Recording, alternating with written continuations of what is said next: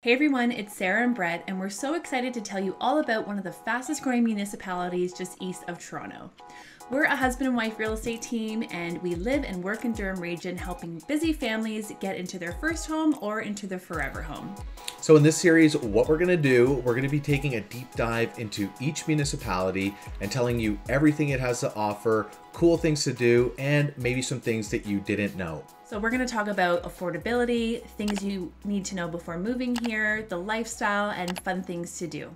Durham is one of the fastest growing regions in the GTA, and with such a diversity of ways to live in this area, we're confident that we can find a place that you are going to love. Yeah, and to kick things off with this video, we're going to talk about our 3 favorite things about Durham Region. What's your first favorite thing? I love the waterfront trails. Durham has an abundance of waterfront trails throughout each municipality. So Pickering has a beautiful waterfront trail that actually extends into Ajax, and Ajax has my favorite, personally, waterfront trail. It's absolutely beautiful every time of the year. And then even further east, so you have Whitby, there's the Whitby Yacht Club. Oshawa has a beautiful park, Lakeview Park. There's also a wedding venue right down there, so you can get beautiful photos. And Clarington has Port Darlington, which also has a great splash pad and park for the kids. Whoa, that was long. Blah, blah, blah.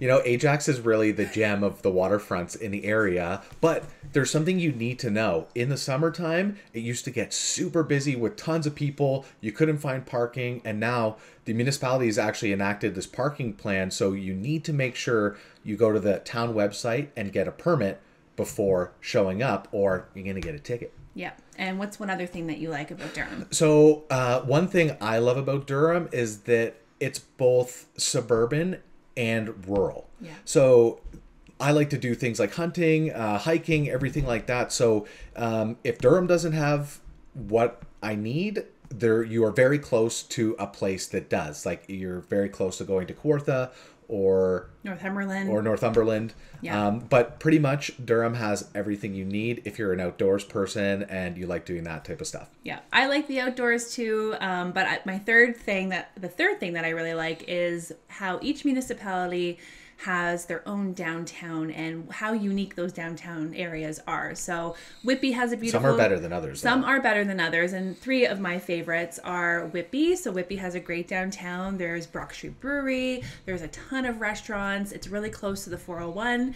And then you have Bowmanville, downtown Bowmanville, and there are so many local little shops down there and small businesses, really great restaurants too. And then Port Perry is right by the water on Lake Scugog, and you have some cool coffee shops and some bakeries and lots of really fun little stores there too. So that's what I really like about Durham as well. That's what I really like. So that's what I really like about Durham. What about Uxbridge? I haven't been to the cider place or that other fancy restaurant. Oh, I don't know. We're going to discover that stuff in these videos. Yeah, because we live more in the east part of Durham Region, so we are actually going to be going out and exploring, taking a real deep dive into some of these municipalities with you.